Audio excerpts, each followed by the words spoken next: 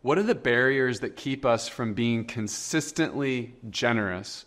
And how do we make sure that our generosity doesn't create unhealthy dependency as we meet the real needs of our community?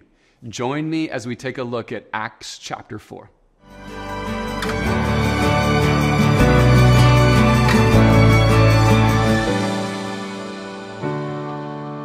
Welcome to week 6 of our series we've entitled 7 Rhythms of a Resilient Faith. We're going through the first 6 chapters of the book of Acts, learning how the early church began to embody the rhythms that Jesus taught them. Sometimes we call them disciplines, sometimes we call them habits.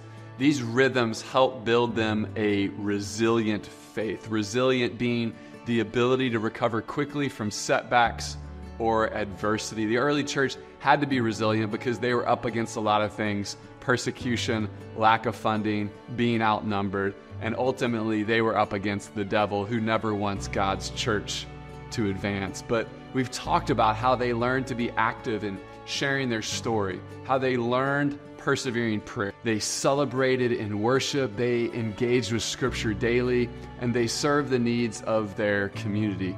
These disciplines gave them resilience. The 6th rhythm I want to talk with you about today is the rhythm of sacrificial generosity.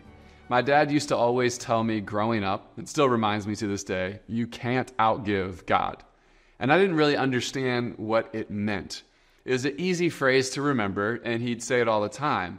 I knew it meant that God always gives you more than you could ever give back to him, but I didn't understand why this was the point that both he and his Sunday school teacher, Albert Landers, kept hammering home.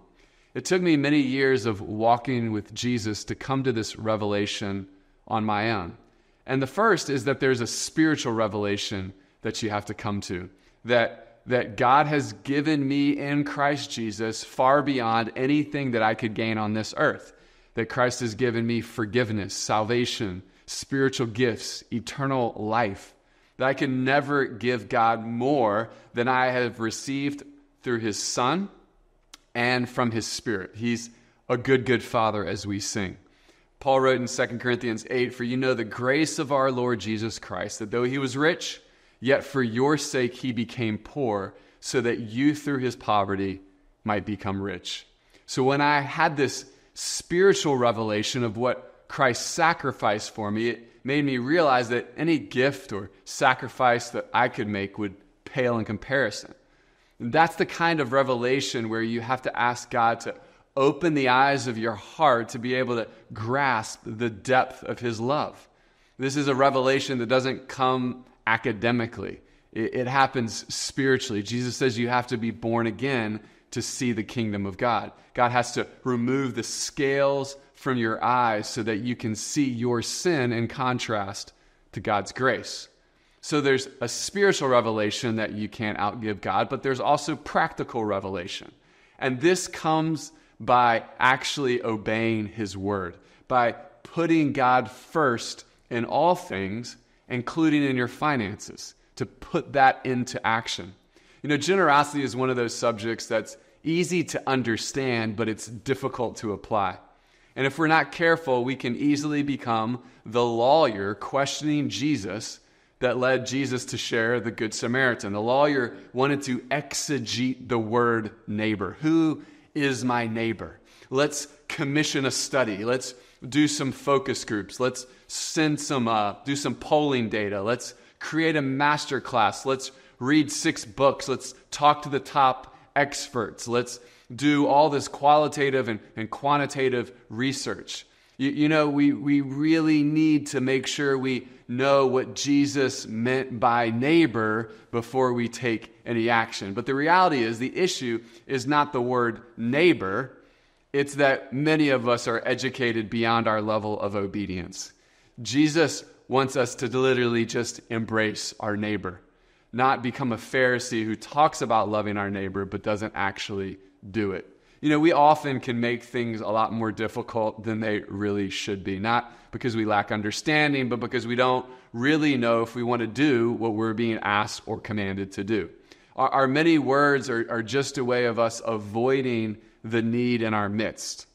The reality is that you can only experience true joy by actually obeying God's words. Like the hymn says, "'Tis so sweet to trust in Jesus, just to take him at his word." So we need to pray that even this sermon today is not just some intellectual exercise, but that it leads us to make some really important decisions that affect how each of us spend our time and money. The question is, what stops us from being generous? There are many personal forces, which we'll talk about today, but there's also a larger force. Satan, who's the enemy of God, does not want you to be generous. We see in this section in the book of Acts, where starting in verse 31 of chapter 4 today, that Satan is staging a counterattack. And this started before this passage. We see in Acts 2, the Holy Spirit comes in power. Thousands are saved and baptized.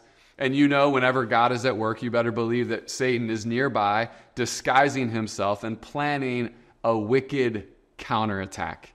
And he counters God's activity in three main ways. The first is we see at Pentecost that the Holy Spirit comes, but it's followed by physical persecution. That the enemies of God are using physical violence to try to crush the church, locking people up, and soon we'll see that they'll kill them for testifying to the good news of Jesus. And then in Acts chapter 5, we see Satan attacks the church through moral compromise. Ananias and Sapphira. Satan enters someone like he did Judas, enters them, convincing them to contradict their values. If Satan can't destroy the church externally, he'll bring the threat internally. And then we see in Acts 6, we see the subtle but powerful attack of what John Stott calls professional distraction. The apostles are tempted to forsake the ministry of prayer and the word to take care of the growing needs of all the widows. And some of the widows are being overlooked, and it's risking turning into a racial conflict. And Satan wants to use this very important issue that must be addressed to distract the apostles from the spiritual oversight that they must have in the church. Because if the enemy can get pastors professionally distracted with a Martha-like spirit and trying to solve every need in front of them, then they will take their eyes off protecting the flock from every wind of false doctrine. So the enemy wants to distract us with important things so that we lose sight of the one main thing. So God is at work in the book of Acts, but Satan is as well. And it's no different today. Satan does not want the gospel to advance in your heart or in your home or in this church. Acts 4:31 starts, it says, "After they prayed, the place where they were meeting was shaken, and they were all filled with the Holy Spirit and spoke the word of God boldly." Before we can jump into the fruit of generosity, which is awesome, that they shared all things in common, they sold their possessions, which we'll see in a minute. The question is, what led them to do this? It wasn't some institution or government agency forcing the early church to share all things in common. It was the Spirit of God that filled them with the presence of God that caused them to lose their grip on the things of this world. It says that they spoke the word of God boldly. They weren't concerned about their reputation. They weren't concerned about getting locked up or separated from their families. They were on a mission. And it says in verse 32 that all the believers were one in heart and in mind. Unity is not something that we create. It's something that we protect. We've talked about this before, that Jesus is the one who creates the unity in a church. It was his idea. And he's the one that has the power to bring us together across all of our differences and give us one heart and one mind. But our job is to protect the unity that God has already accomplished. That's why Paul writes in Ephesians 4 to make every effort to keep the unity of the Spirit through the bond of peace. And so the early church is filled with the Spirit. They are of one heart and one mind. And it says no one claimed that any of their possessions was their own, but they shared everything they had. This is what our Kenyan friends, my Kenyan friends, call having fridge rights. Where someone's a true friend when they can eat anything in your refrigerator. Or, you give somebody car rights. They can borrow your car anytime. Or you give them house rights. They can stay at your place anytime. Some of you give other people clothes rights. You borrow each other's outfits all the time. I mean, if the world can have this sharing economy with Uber, Airbnb, and Rent the Runway, I think we should be able to have this sharing economy as a church as well. The question is, what keeps us from sharing our possessions? What keeps us from opening our homes? Jesus takes this topic of money head on. It's one of the most talked about subjects in the Bible, and especially in the Gospels. Jesus understands how this obsession with the material realm can cause real moral compromise. He says famously, "No one can serve two masters. Either you will hate the one and love the other, or you will be devoted to the one and despise the other. You cannot serve both God and money." Why? Because they make competing claims. They take you in different directions, and you simply can't go in two directions at the same time. It's impossible. You can't be in two places at once. Trees cannot be attached to two stumps. You cannot cook two different meals in the same pan. You don't have more than one heart. And Jesus says you cannot serve both God and money. They make competing and contradictory claims. You have been redeemed by Christ for a mission that is much bigger than what you can see, smell, or touch. I love how C.S. Lewis says it in Mere Christianity. He says, "If I find in myself a desire which no experience in this world can satisfy, the most probable explanation is that I was made for another world."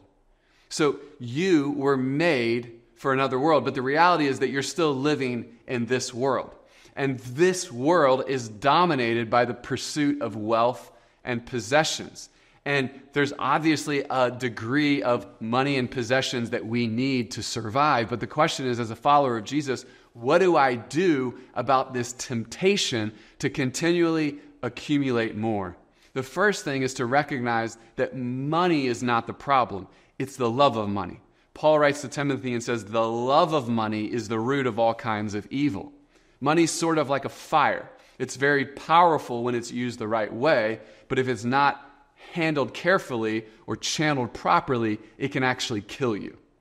The word the Bible uses, Jesus often uses, is the word greed. And greed means an excessive desire for more than one needs or deserves, particularly in terms of wealth and possessions. And we need to define this because this is a real issue today. Greed can become a real stronghold if we don't recognize it.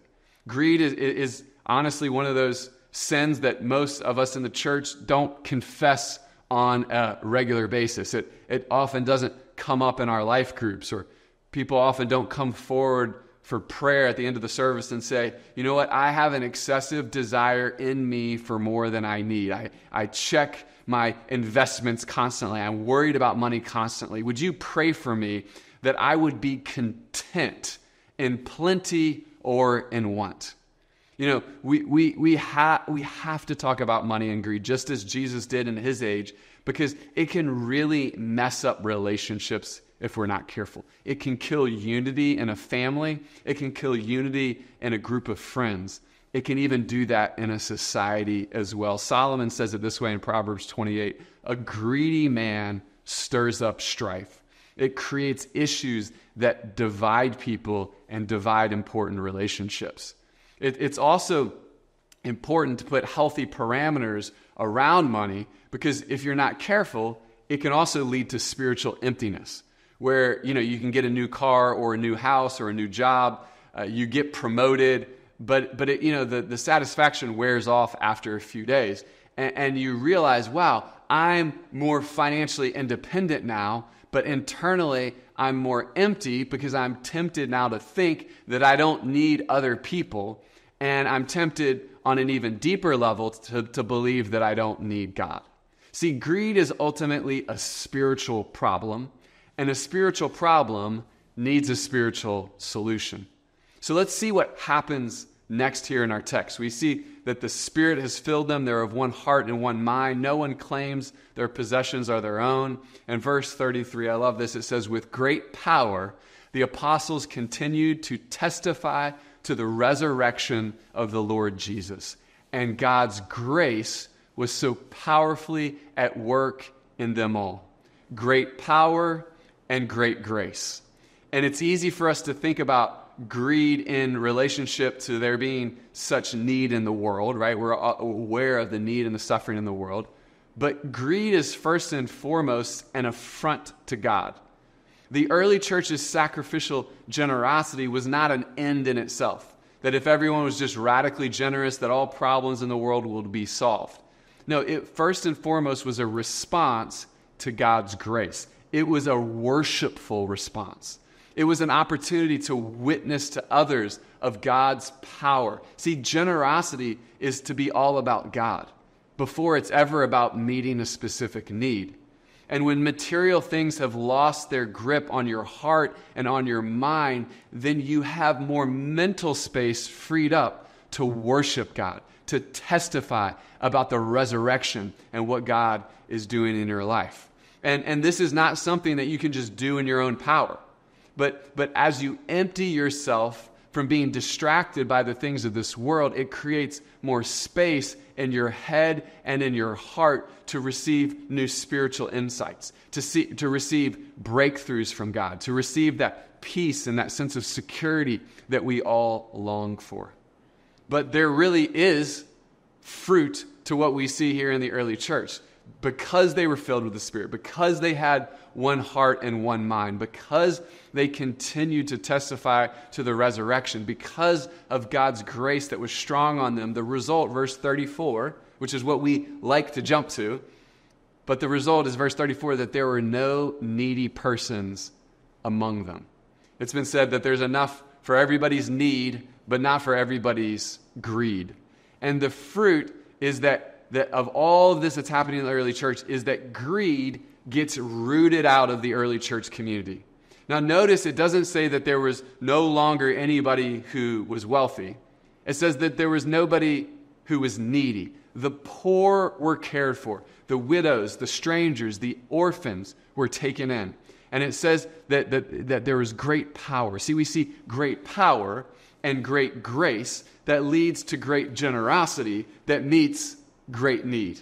And so they become a model to us today of sacrificial generosity, uncommon generosity, above and beyond generosity. It says in verse 34, from time to time, those who owned land or houses sold them, brought the money from the sales, and put it at the apostles' feet, and it was distributed to anyone who had need. Verse 36, Joseph, a Levite from Cyprus, whom the apostles called Barnabas, which means son of encouragement, sold a field he had owned and brought the money and put it at the apostles' feet. This is the first time in Acts that we meet Joseph, who the disciples give the nickname Barnabas, which means son of encouragement, because he had the gift of encouraging people. And one of the ways that he encouraged people was by being generous, not only with his money and his possessions, but also with his words. And the author of Acts, Luke, he could have shared many examples of sacrificial generosity, but he chose Barnabas, and I think it was because of Barnabas' significant leadership role in the church. Luke's going to mention Barnabas 23 times in the book of Acts. He's the one, as we know, who goes on the mission with Paul. And Barnabas demonstrates here that leadership participates in the communal life of sacrificial generosity. That leaders are to serve and lead by example. That they're not to ask the church to do things that they're not willing to do themselves. We see that Barnabas literally sells a piece of land. He wasn't forced to do this. He was led by God to do this. It was his joy, and his example becomes an encouragement to the believers, that we are to love people, that we are to love God's church more than we are to love our own stuff. You know, generosity is really contagious when it takes root in a community, because the more you're around generous people, the more it encourages you to be generous. And it's actually a really attractive thing. It's what attracted people to the early church and made other people want to be a part of that. And Luke highlights this generosity in other books of other chapters in the book of Acts as well. A couple chapters earlier, it says all the believers were together and had everything in common. They sold property and possessions to give to anyone who had need. Now, back then, they didn't have a stock market or other they didn't have cryptocurrency. Selling property and possessions was their version of selling investments, of selling stored resources. Because if something is being stored and saved and it doesn't have a purpose, your responsibility as a follower of Jesus is to give it a purpose. You're saving for a future purpose, or you're reclaiming this possession and you're then giving it a new purpose, or you're selling that possession in order to invest it in God's kingdom. That's what we learn to do through this. So if I have an extra car, that means I figure out a way to start using it, or I sell it and share the proceeds. If I have an extra house that's just sitting there, I reclaim it for a purpose. The rhythm that we're invited into is that of sacrificial generosity. And I want to zero in on this term because I think sacrifice can look different for different people depending on your current revelation of what God has shown you, as well as your current level of giving practically.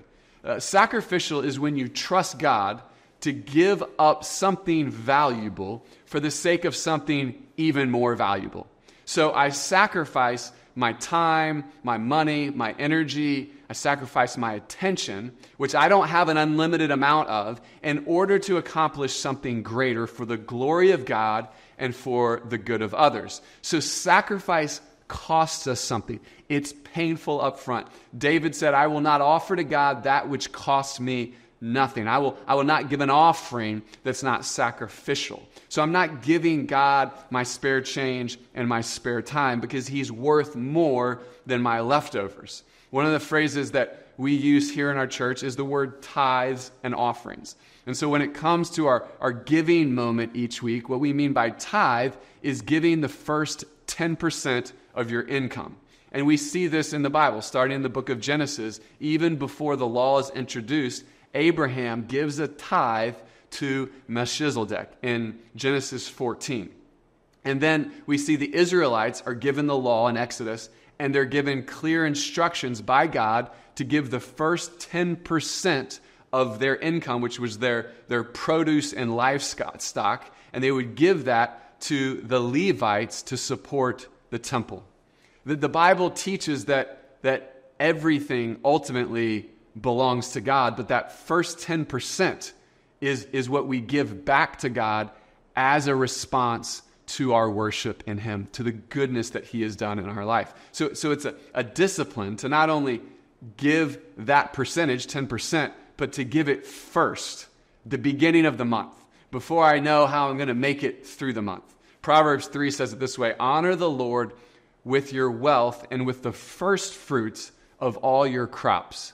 Then your barns will be filled to overflowing, and your vats will brim over with new wine.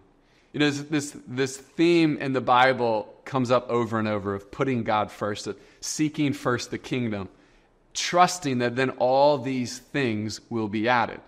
There's this principle throughout the Bible that you can't outgive God.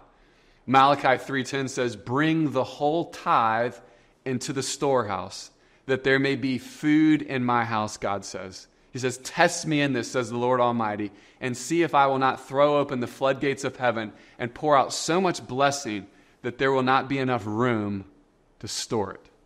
Now, tithing is something that Amy and I have done throughout our marriage since day one, even when we were poor missionaries in Boston. And even though we have mostly been paid by the church, we have taken God at his word and always given the first fruits of our income, the first 10% each time that we're paid. And it's something that we taught the church here, the district church, to do since day one, since our living room days, that we were teaching on tithing. We even did a tithe challenge in year 2 of our church, where we challenged the roughly 100 people in the church to tithe for 90 days and see what God does in your life. And so when we say tithe, what we mean is giving the first 10% of your income that you receive to God's church to advance his mission. The tithe is also talked about in the New Testament as well. Jesus refers to the tithe with his disciples, and he critiques the Pharisees who he says rightfully are tithing. Rightfully, they're giving a tenth of what they earn, what is expected of them, but they do so in a way that neglects the weightier matters of justice and being faithful to God. So he critiques them for having the outward behavior, but whose heart is not engaged.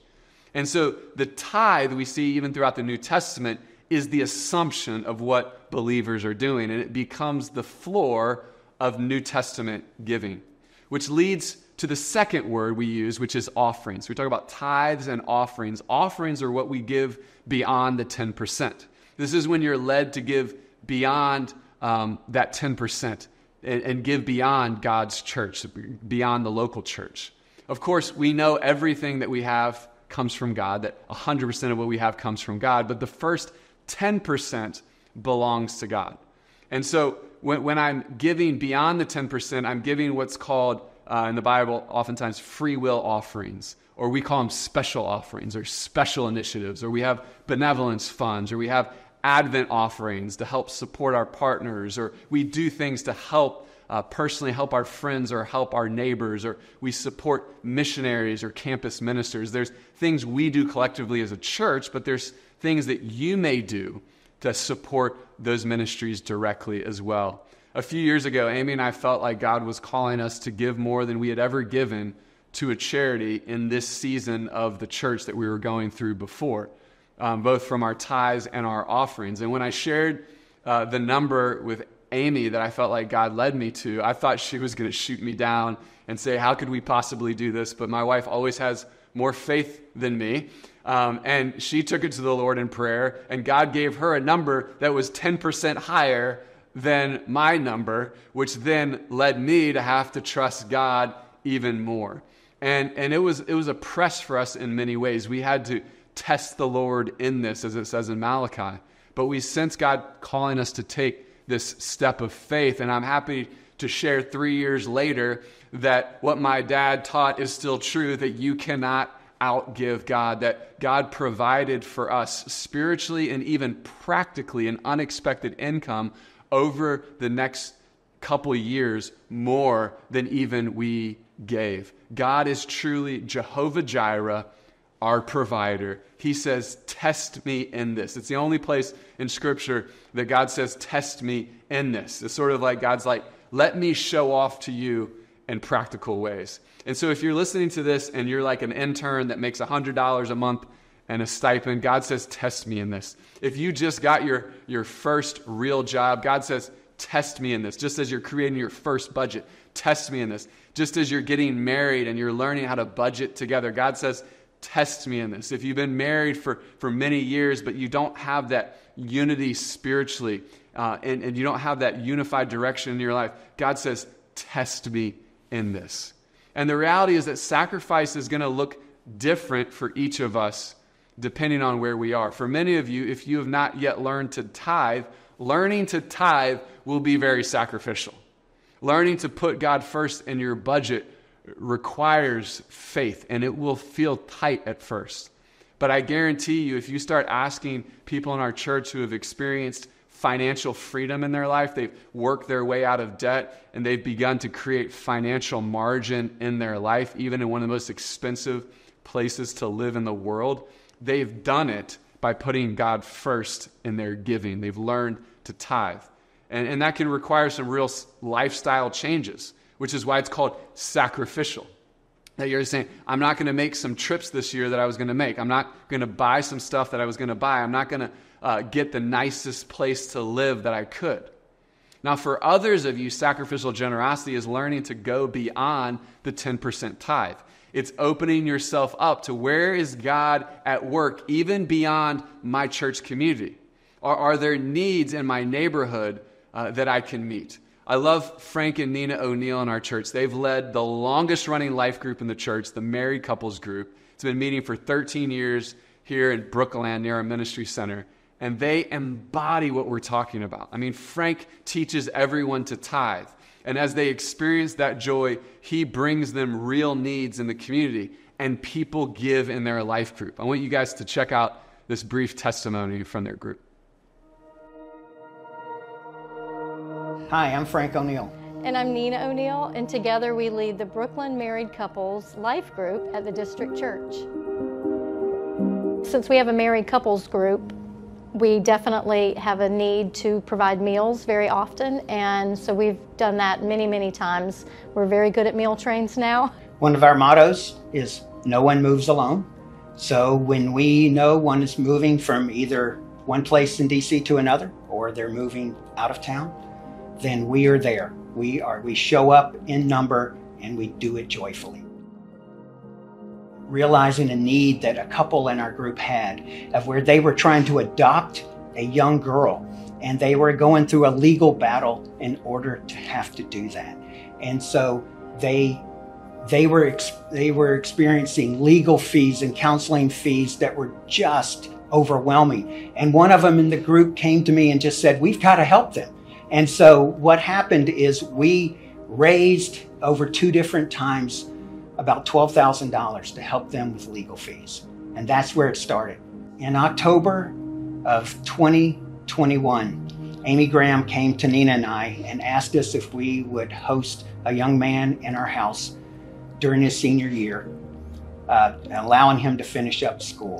When he ended up going to Catholic University this past year, during his freshman year, he got a lot of grants, he got a lot of scholarships, but he still owed about $10,000 at the end of the semester. It was all of us together provided him $10,000 to completely pay his debt.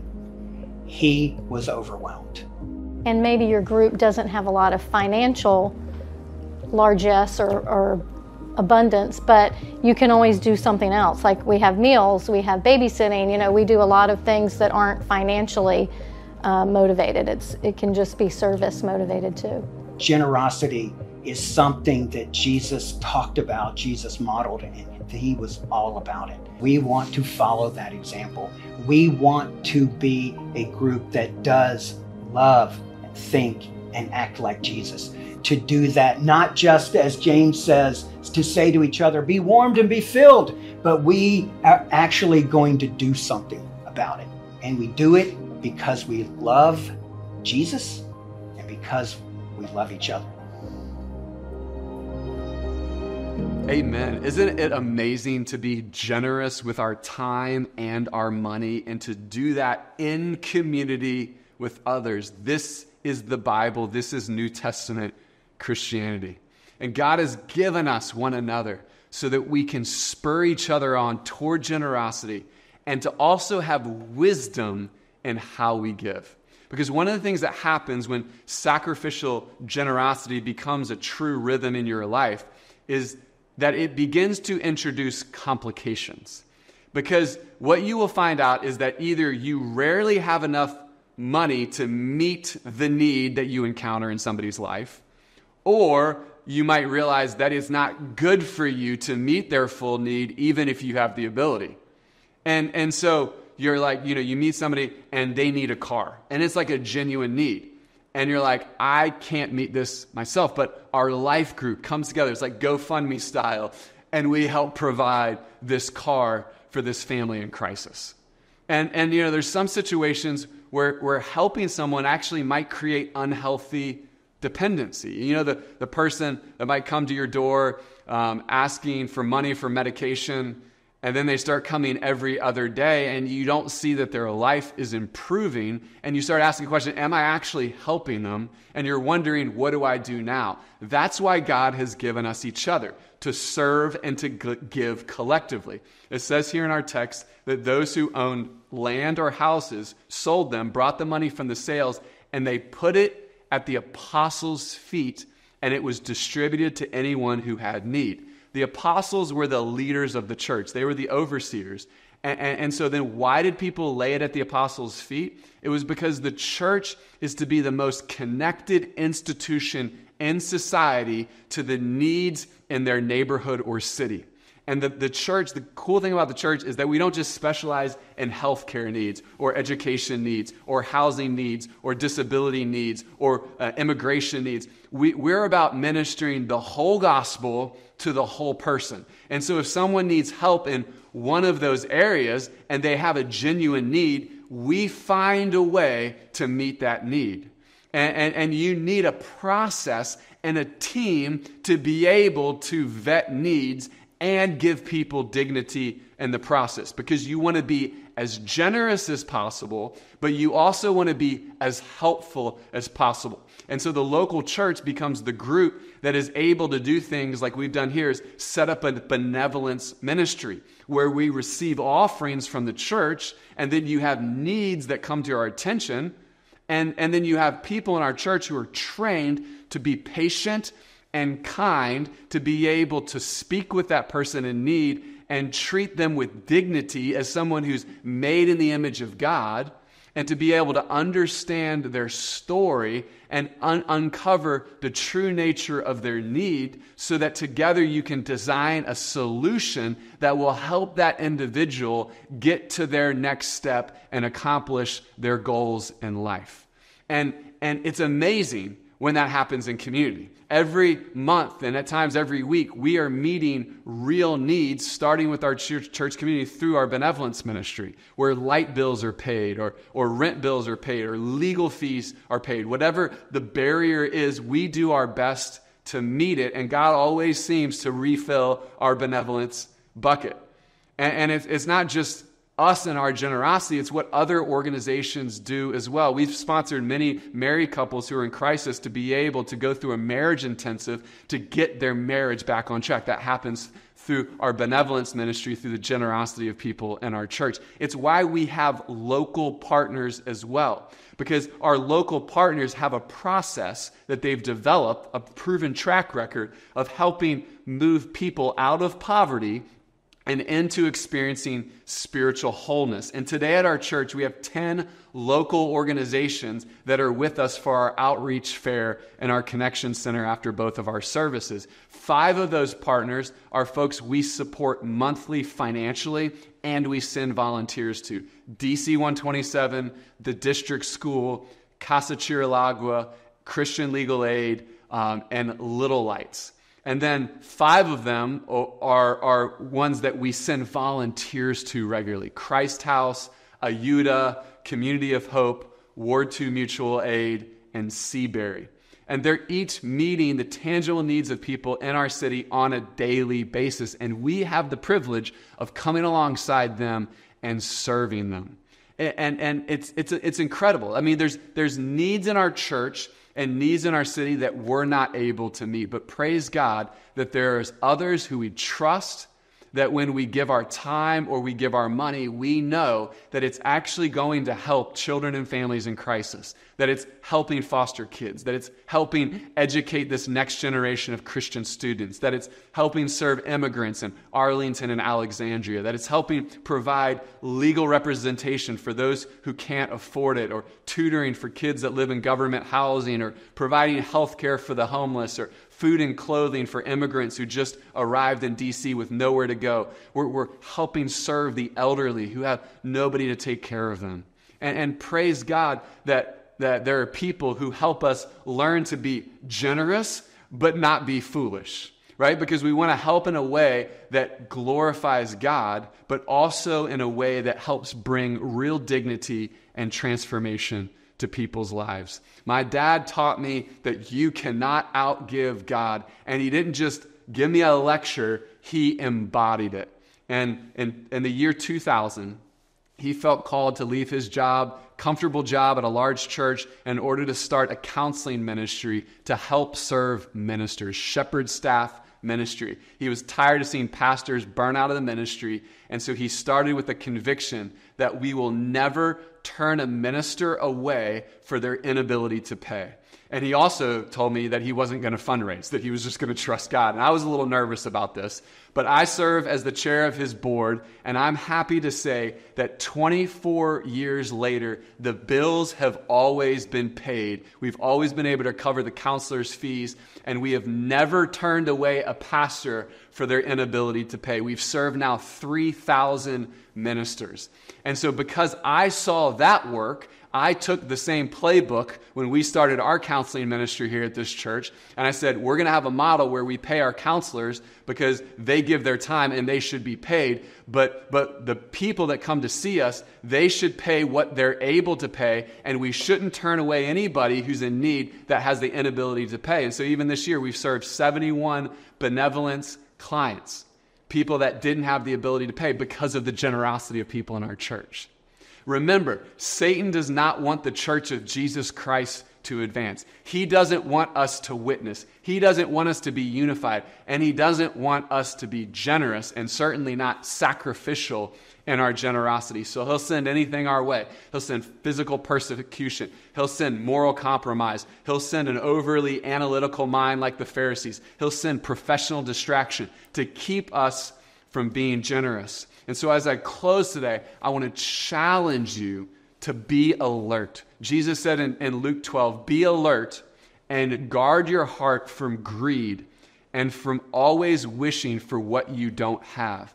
For your life can never be measured by the amount of things that you possess. And so the question is, what parameters is God asking you to put in your life to protect you from greed? What does your next step of obedience look like today?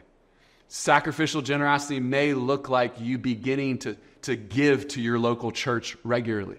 For others of you, it may look like choosing to trust God with the first 10% of your income, what the Bible calls a tithe.